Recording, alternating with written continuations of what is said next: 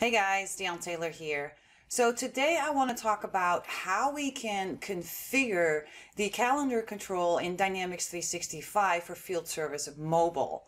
So previously we didn't have the ability to add or remove any fields from that particular control, but with 2021 Release Wave 2, we can now actually do this.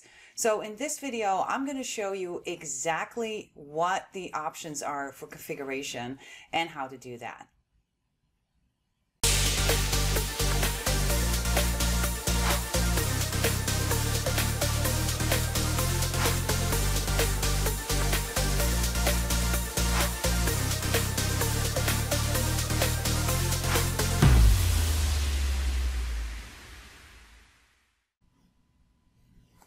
So let me first show you what this configuration is about. As you can see, I've opened Field Service Mobile here in my browser window, and we are currently looking at our bookings, to be specific, my bookings, and then I'm showing you that calendar control that comes with Field Service Mobile. So you can see there's a couple of fields on there already. I can see my service account. I can see my primary incident type. I can see the address of the service account, and I can also see the status on there as well. But this was really all that was, right? We weren't able to add any fields to this control. This was it, and we just had to live with that. So now with 2021 Release Wave 2, we're actually now going to have the ability to configure and to add certain fields to this calendar control. Now, unfortunately, this configuration cannot be done from the new Maker experience yet, which means that we're going to have to use the legacy experience. So you can get to that obviously by clicking on this gear icon and then going to advanced settings. That will take you to this area, right, where you will have to go to customizations, and then you can click on customize the system in order to get to the default solution. I've already opened that, and I'm actually going to scroll down, or zoom in, I should say, a little bit. So from here, you're going to expand the entities, and then you're going to search for the bookable resource booking table. And then what you want to do here is first you want to define the fields that you want to add to that calendar control. And then you have to add those fields or columns to the view in Dynamics 365 for bookable resource bookings. Now you saw earlier, I actually am using the My Bookings view. So I'm going to go ahead and open that up.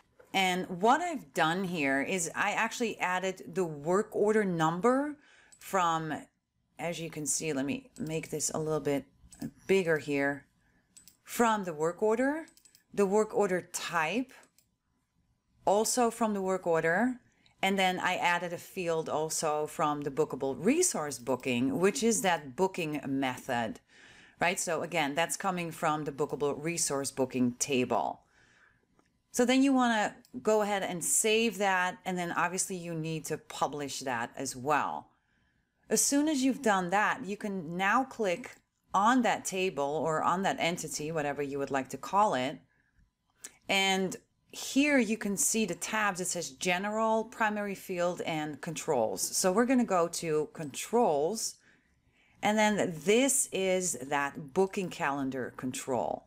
So if you scroll down a little bit, you can see that now we actually have the ability to change that primary custom field, and that's that primary incident type. Let me actually go back here to this calendar control, and you can see that's what this represents, right? So you can see this is bolded a little bit, but if you wanted to change that to something else, you can do that by just clicking here on this edit button. Then we can configure 3 additional fields to be visible on that calendar control. So you can click on edit right over here, and this is where you're going to enter that information. Now, if this is a field that is actually on this bookable resource booking table, All you have to do is just put in that system name, and then you can just click OK. So the next field I'm going to add is the work order type, and that's actually a field from the work order table. So what you need to do if you're actually wanting to expose a field from a different table, you first have to enter that table name. So in my case, that is MSDYN work order, that's the table.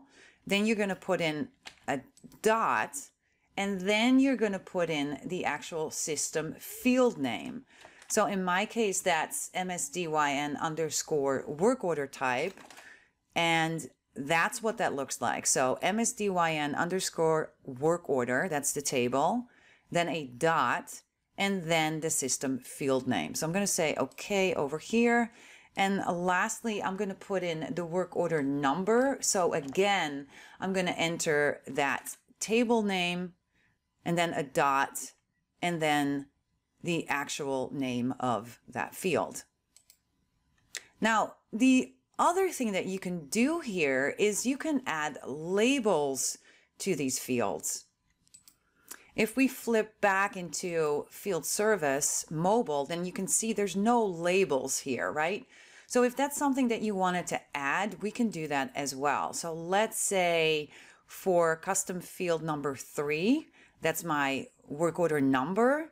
I actually want to put in there work order and then the number sign. I'm going to say OK, and that is it. So again, you can also do this for the primary custom field label, which is that primary incident type from the work order, and obviously for those other 2 fields as well. I'm just going to leave it like this. You got to make sure that you save this. And then obviously you need to publish those changes as well.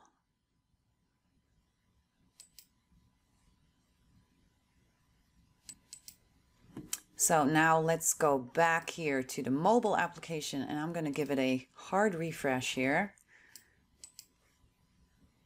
And let me go to tomorrow's date because that fits all that information a little bit better. So now you can see, right, those additional fields that were added. We can see here the scheduling method was a schedule board. We can see here the work order type, which is that preventative maintenance. And then lastly, we have the work order number. And then we also see the label that we added as well. Thanks so much for watching this video. And if you enjoy the content, please don't forget to hit that like button. Also, don't forget to subscribe so you'll never miss another video again. Take care, everybody.